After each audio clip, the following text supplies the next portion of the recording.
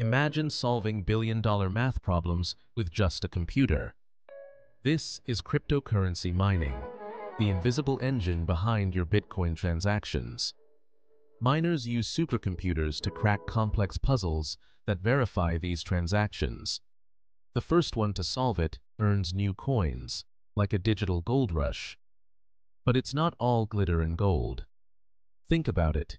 Sky-high energy bills that could power small towns, specialized rigs costing thousands, fierce global competition, and crypto prices that can crash overnight. Yet, miners still dive in head first. Why? Because the rewards can be massive. Some have mined over 1,000 Bitcoin, worth more than $60 million today.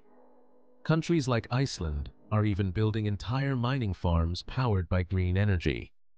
But with rising energy concerns and tightening regulations, the question looms: is crypto mining sustainable?